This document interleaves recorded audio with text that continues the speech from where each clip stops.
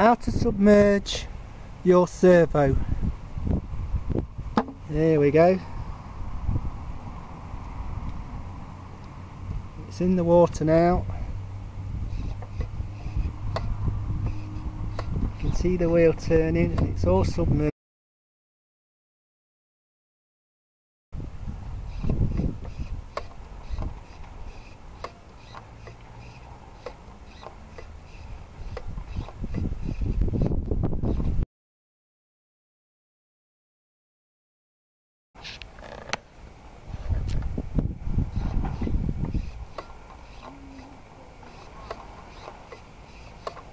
Basically the servo was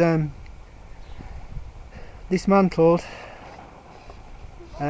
silicone grease was applied round the horn inside the plastic cover on the top plate, and it was reassembled and put back, and then the servo was coated on the joins with CA glue, and on the battery part where it comes out of the servo at the bottom.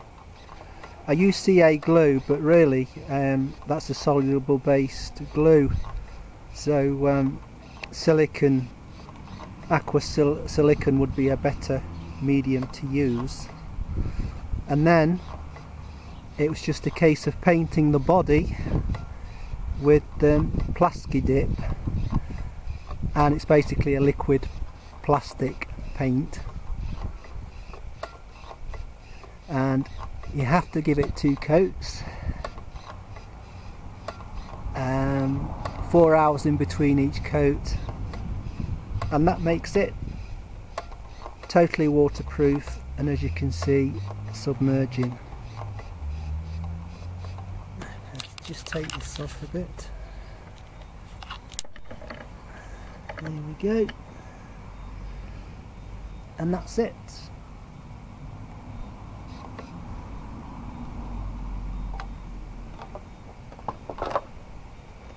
Now here we have a standard small motor.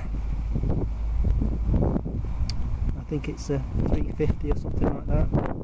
Just a small standard motor, and this measuring jar here is just filled with distilled water, because that's clean water, there'll be no particles in it, and so the motor can be immersed in the water and turned on, and this motor will work while submerged.